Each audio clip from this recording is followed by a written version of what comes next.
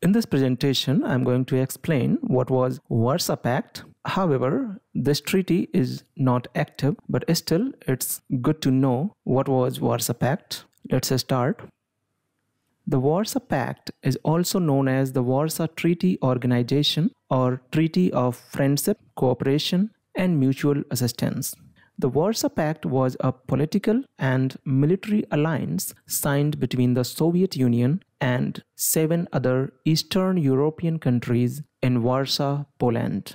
After the Soviet Union's request to join NATO was rejected by the Western countries, the Soviet Union formed Warsaw Pact as a counterbalance to the North Atlantic Treaty Organization, also known as NATO, a collective security treaty signed between the United States, Canada, and Western European nations in 1949. When was Warsaw Pact signed? The Warsaw Pact was signed on 14th May 1955 in Warsaw, Poland during the Cold War. Headquarters. The headquarters of the Warsaw Pact was situated in Warsaw, Poland. Objectives. The main objective of the Warsaw Pact was to defend each other if one or more of the members came under attack by any outside country. Let's move on.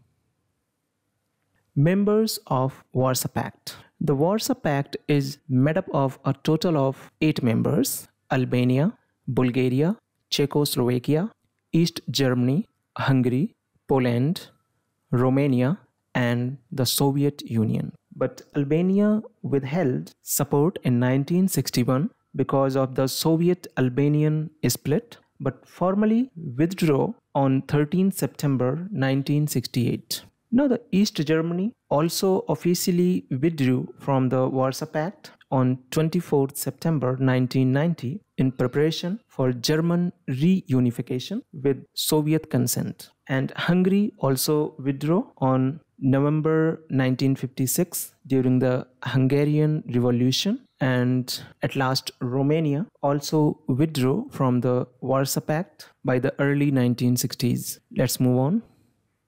Observers. There were 4 observer states in the Warsaw Pact: Mongolia, China, North Korea, and Vietnam. But China withdrew after the Sino-Soviet split in early 1960s.